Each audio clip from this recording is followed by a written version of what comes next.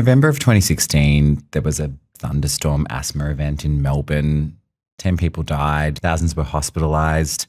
What kind of led up to that 2016 event being so bad? The main trigger that we've discovered is grass pollen. Grass pollen is one of the most prominent airborne allergens we have here in Australia, and it has a really unique characteristic where it can actually burst almost like a balloon and rupture when there's a lot of moisture in the air, or even from mechanical shock if it breaks against something, and even from lightning strikes as well. And what happens with these pollen grains is usually they get stuck in your upper airways, like in your nose and throat. It causes your really typical hay fever symptoms. But when they burst open, they release these really tiny microscopic particles.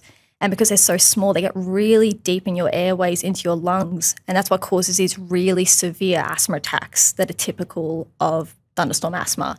And that's what we believe happened during the 2016 event, because almost 100% of people that were hospitalised tested positive for grass pollen sensitization.